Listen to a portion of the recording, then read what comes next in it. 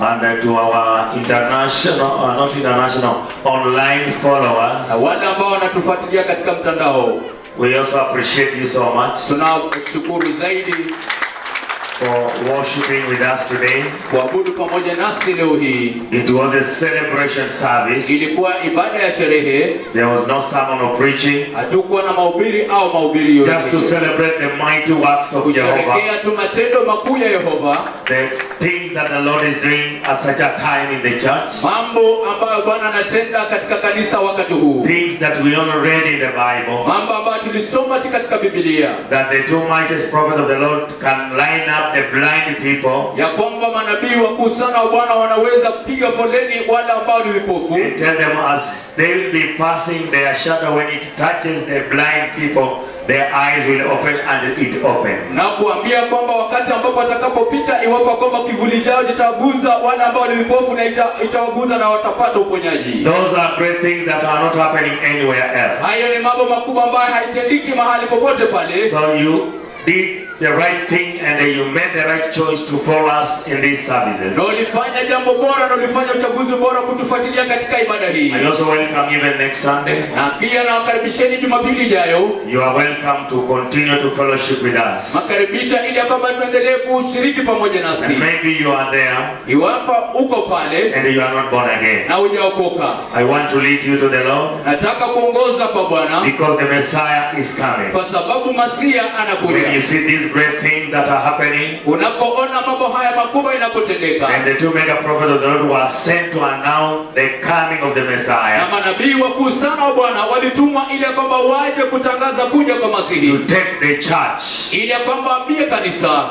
For you to prepare to be taken. Ili kwamba wewe kujiandaa ili kwamba uweze kuchukuliwa. It begins with you receiving Jesus. Inaanza wakati wewe unapompokea Yesu. So I want you to repeat this prayer. Nataka urudie ombi hili. From wherever you are. Popote ulipo. You can lift up your hands if you can. Unaweza inua mikono yako iwapo kama unaweza. You can close your eyes if you can. Unaweza fumba macho yako inapoweza. And say, Lord Jesus. Na useme Bwana Yesu. I come before you this day. Naja mbele zako siku hii. And I repent of all my sins. Natubu dhambi zangu zote. I ask you, Lord Jesus. Nakuuliza ewe Bwana Yesu. To forgive me. Unisamehe. All my sins. Dhambi zangu zote. Mighty Lord Jesus. Bwana Yesu mkuu. I receive you today. Nakupokea leo. As my Lord. Kama Bwana wangu. And my Savior. Na Mwokozi wangu. Today I cross over.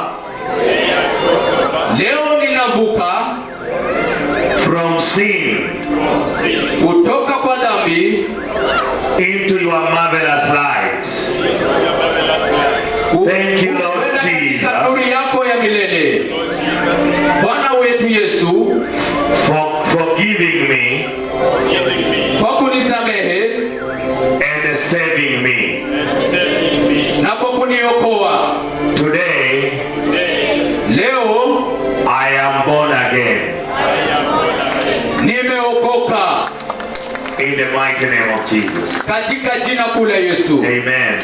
Amina. So let me commit you in the hands of the Lord. Wacha niweke mikononi mwa Bwana. Mighty Father. Baba mkuu. In the mighty name of Jesus. Katika jina kuu la Yesu. Thank you for our online followers. Asante sana kwa wale ambao wanatufuatilia katika mtandao. Most of them I don't know them.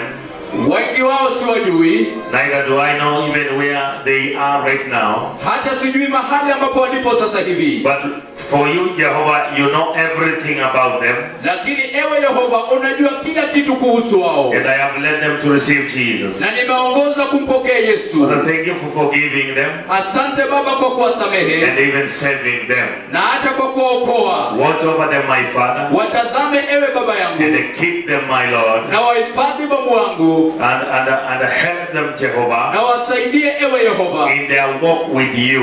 na katika mtembeleo pamoja nawe. I ask you, my Lord, Na kuuliza ewe Bwana wangu, that you help them to grow up as they prepare for the coming of the Messiah, kwamba utawasaidia kukua wanapojiandaa kwa ajili ya kuja kwa Masihi, even unto the stature of Christ Jesus the na Messiah, hata katika kimo cha Kristo Yesu Masihi, which is a mature church, ambao ni kanisa kikomavu, a holy and a righteous church. kanisa takatifu na kanisa lenye haki. When the Lord Jesus comes, they may also go to heaven with him, Wakati Kristo Yesu atakapokuja, ili kwamba uende pamoja nao katika and ufalme, together with other saints. na pamoja na wateule wengine, Those that have got needs wherever they are. wale ambao walio na mahitaji popote walipo. Some of them are in Arabic countries, Wengine wako katika nchi ya Arabu, where even they cannot worship publicly. mahali ambapo hawezi hata abudu hadharani. Father, may you watch over them and keep them, Baba, kaweze kuwahifadhi na and kuwatazama, help them and strengthen them. na uweze kuwasaidia na uweze kuwatia nguvu, In the mighty name of Jesus. katika jina kule Yesu. Provide for them, my Father, Watwalie ewe Baba yangu, and let them not lack anything, na wacha wasikose